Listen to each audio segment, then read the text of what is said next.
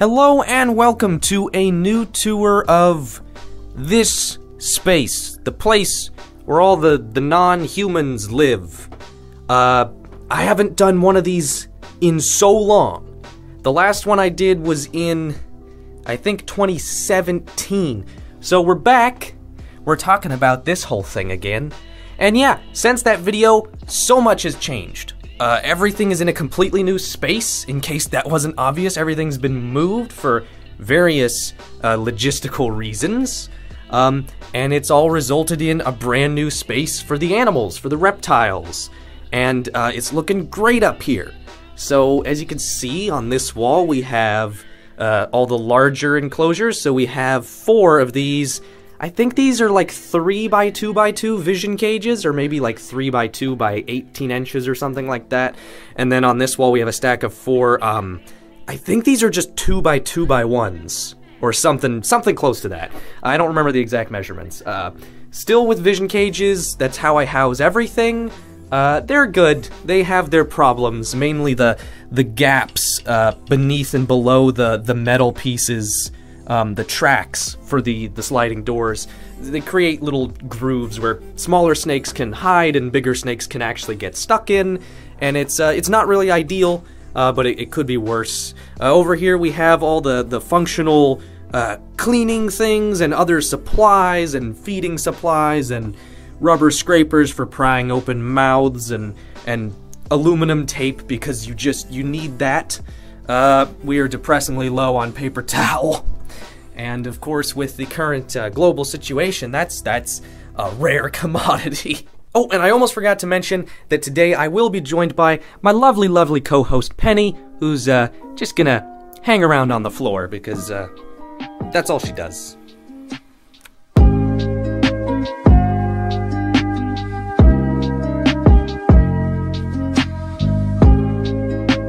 Okay, so the first animal we're gonna look at is actually the newest animal in the room.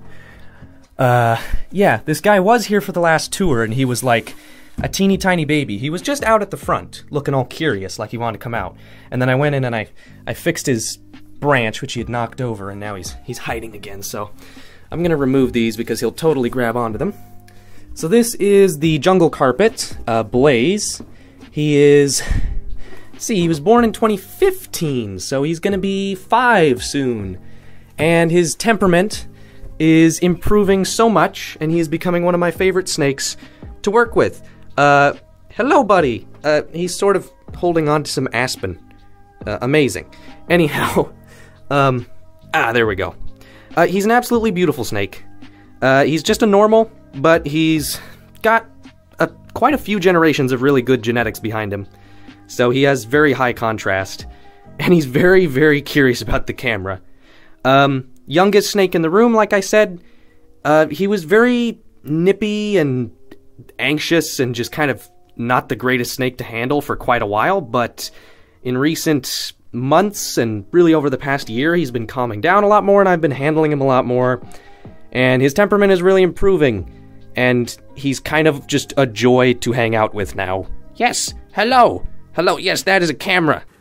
Oh, hi. Oh, hi.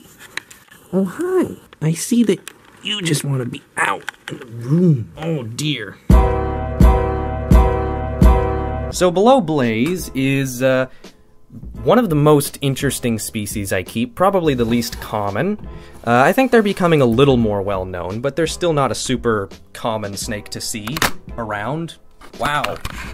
Come on, there we go. Sorry, mic is slipping off. I literally rubber band my mic to the top of my camera because we're very high-tech around here. Case you couldn't tell. So anyhow, this is my black milk snake, Drusilla. She is absolutely gorgeous. She's my favorite colubrid I have. The only other colubrids I have are corn snakes, so maybe she doesn't have the greatest of competition, but just look at that. She's very, very chill. So I'm sorry that she's not moving very much. Here, there's her head. You can actually kind of see it there.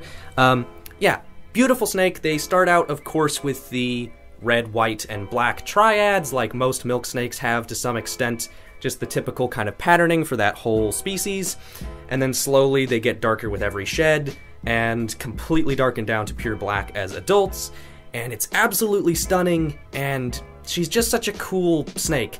And like I said, she's very chill, and colubrids I tend to think of as being very hyperactive, very quick, wiggly snakes that don't love handling. Even corn snakes, despite being one of the most common beginner species, can be so fast-moving and so delicate as babies, and she was very wiggly as a baby, but at some point these guys just get so calm, and now this is what she does. She's like the ball python of colubrids. It's a really cool, kind of different type of animal to keep, and I just absolutely love her. She's fantastic.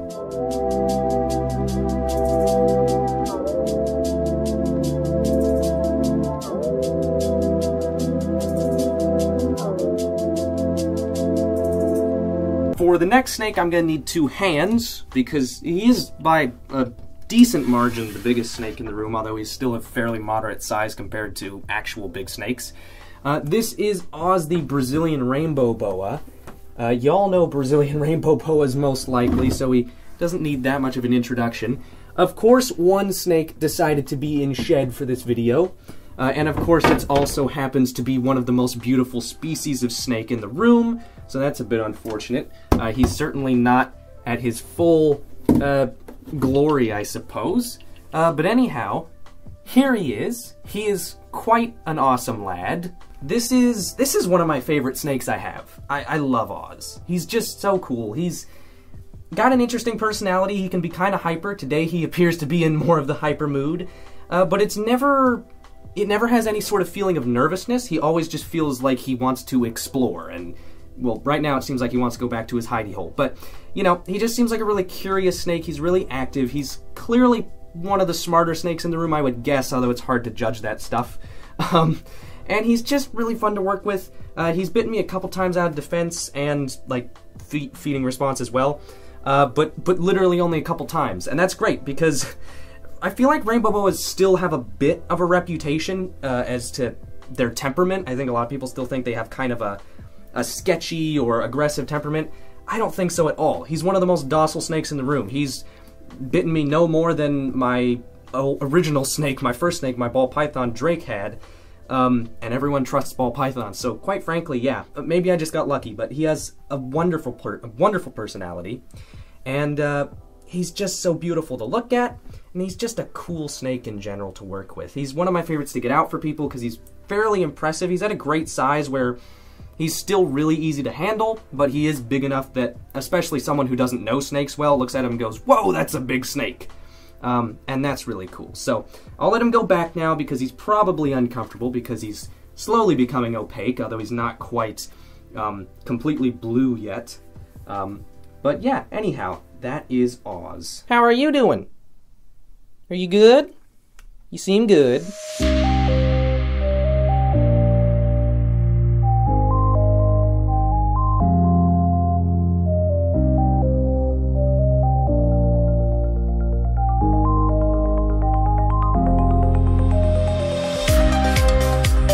The next snake in the room is, in my opinion, the absolute best to keep. And I don't just mean of the snakes I have. I mean, I could be wrong because I only keep a few species, but so far, this is my favorite animal to work with in the whole household at the moment. This is Griffin. He is a Brettles python, or a Centralian python, or a Central Australian carpet. There's a lot of common names, although Brettles python is probably the most common. But Morelia bredli is, of course, the genus and species. And this is just, oh my goodness. Come here, buddy. I'm gonna move your hide back to where it belongs. Yeah. When people ask me, hey, what's a good snake that's really bulletproof, really easy to care for, hardy in captivity, something that can work for a beginner, but is a little more exotic and unique than, say, a ball python or a corn snake, I always direct them to Brettles pythons. Very closely related to carpet pythons and green tree pythons, those other Morelia genus Australian constrictors. So they have all the same kind of cool aspects that those snakes do in terms of head shape and body proportions, patterns, temperament.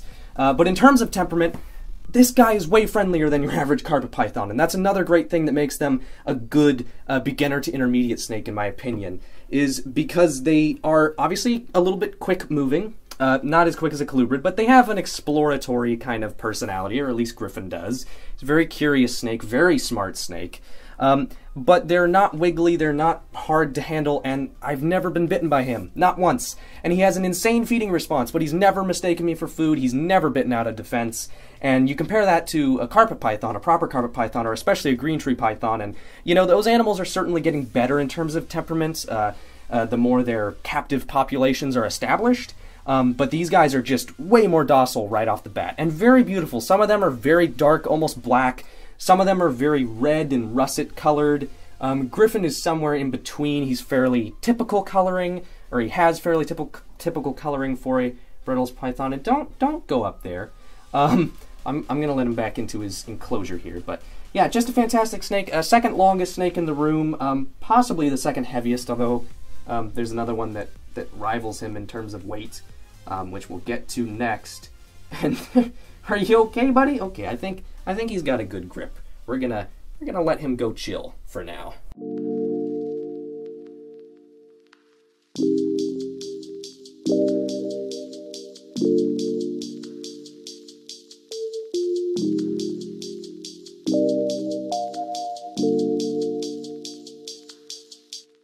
The next snake is the one and only ball python in the room. There used to be 2 ball pythons in the house. I already referenced my first snake, which was Drake the ball python. He has passed away far earlier than I would have expected or wanted, considering he was a healthy adult ball python, and they have quite impressive lifespans for being such a common snake. I think people often forget that their lifespan is uncommonly long, going all the way up to, I think, 42 years is the record. That's quite a lot. Drake, unfortunately, though, had lymphoma, actual cancer, which is something I think we sort of forget that reptiles can actually have, but sure enough, that happened, and there were other issues that were stemming from it, and other issues that may have not even been related to it. This is Squeak.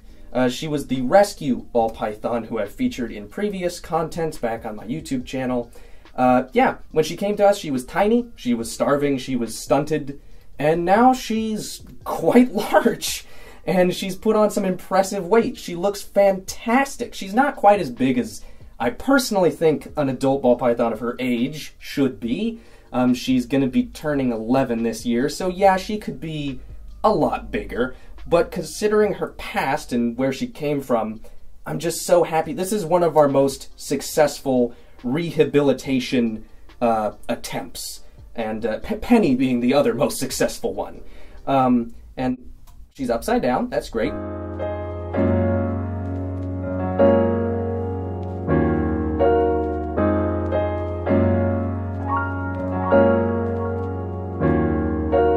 The next snake we're going to look at here, we're very close to the end of this video. It's already gone on way too long considering that there's only 7 animals in the room. But that's just how I operate. That happens every time I film one of these. So this is Phoenix, the Amelcorn. Oh, you left me a present in the back. She left me a spicy meatball, guys. Anyhow, Phoenix is a fantastic little snake. I'm just going to bring her out and let her crawl around on the floor for a bit, I think. She is just the healthiest, most tenacious corn snake. She's actually being really chill right now. But typically she's one of my most active, exploring type snakes I have. She's very quick moving. Oh dear, well, kind of shy today. But anyhow, yeah, she's just a fantastic snake. She bit me like 100 times as a baby, which is just awesome because corn snakes are normally known for being placid. And she was just fiery and feisty from the start. And it's resulted in a very healthy adult animal. She just has, I guess, a great constitution, if you want to use that type of terminology that applies to snakes, sure. And, yeah, she's gorgeous.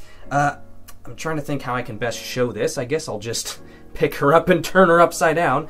But her belly pattern is very unique. She has this sort of orange and white kind of checkerboarding on the top half of her body, and then on the bottom half, it just fades out to like this consistent sort of marbled pink and orange. And yeah, you can see there her back half and front half, the back half and front half of her underside have completely different colors and patterns, and I love that. I don't know if that's common for Amelcorns. It doesn't seem like it is. So that's quite a unique traits. And where are you going?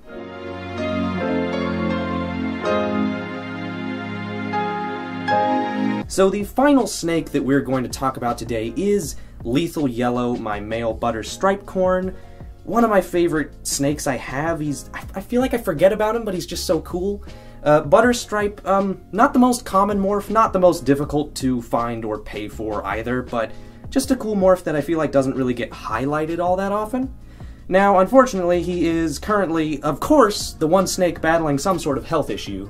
And I say of course because, for whatever reason, he's always the one snake in the room who seems to be battling some sort of health issue. Thankfully, something much more minor than the lymphoma, the cancer I mentioned regarding Drake earlier. much more minor. Currently, it is this odd... I gotta get behind the lens so I know I'm actually showing you. This odd discoloration under his head. Yeah, you can see that. The scales underneath his head, I won't hold him like that for too long since he clearly doesn't like it. But yeah, they're just sort of stained brown and they're a bit odd looking and just it's a few patchy little areas under his chin, I guess. My first thought, of course, seeing something like that is that scale rot that's developing at some sort of stage. But, well, first off, scale rot doesn't just come out of nowhere. It's typically husbandry related. And also, if you're not doing anything about it, it's going to continue to spread and progress and get worse. But he lives in the exact same super simple bulletproof setup that his perfectly healthy neighbor Phoenix does. It did come out of nowhere. Literally one day he had completely clear white perfect scales underneath his head and the next day this was there looking exactly as it does now. And third of all, as you probably just inferred by me saying that it looked exactly the same then as it does now, it hasn't changed at all. It is completely static, it's not getting worse, it's not getting better, it's just sedentary where it is. And the other thing, the other important factor is that I actually think I know exactly what caused this. Not too long ago he actually had paper towel in this setup instead of aspen because I was still in the process of transitioning over all my animals to loose bedding instead of paper. I'm just like ADD with that stuff, I'm always switching back and forth, although with the pandemic, probably a good decision to go back to loose bedding and not use paper towel for a while. But anyhow, when he had paper towel in here, he had dragged it through his water bowl, spilled water everywhere, made this whole swamp in the corner of his cage, and then pooped in it and spread the poop around. There's just this brown, poopy swamp sludge zone all around his water bowl. Just standing brown water. It was a glorious, disgusting sight to behold. Anyhow, I went over to clean it the day he did it, and he was wedging his head in between his water bowl and the floor of his cage. He had like aggressively pinched and stuck his face down under his water bowl in the midst of the brown poop sludge. So I'm assuming then that this discoloration and this weird affliction going on to the scales underneath his head is some combination of staining, gross self-injury, and irritation to the scales in that area, with, I suppose, a minor potentiality for infection, but I'm not too worried about that at the moment. I'm really not too worried about this in general, mainly because all the main health behavioral things to look at with snakes are all great with him. He's super alert and active, his eyes are bright and responsive, his tongue is flicking constantly, he's still eating, so that's a massive, positive sort of behavioral thing. Yeah, I'm literally just in the watch and wait phase with it. So that is it for this video. We've gone through everything. That's the room, and that's what the setup is like. There's Penny, being Penny as usual. That's all she does, all day, every day. Anyhow, yeah. Thank you very much for watching. I want to do more content related to my animals as time progresses in future weeks and months. And, yeah, this was really fun to actually be able to show off this new space because I'm really excited about it, and it's just really enjoyable to actually be working with my animals in a nice area and not a violently green tiny room in the back of the house where they used to be. So anyhow, thank you for watching. I will see you all next time.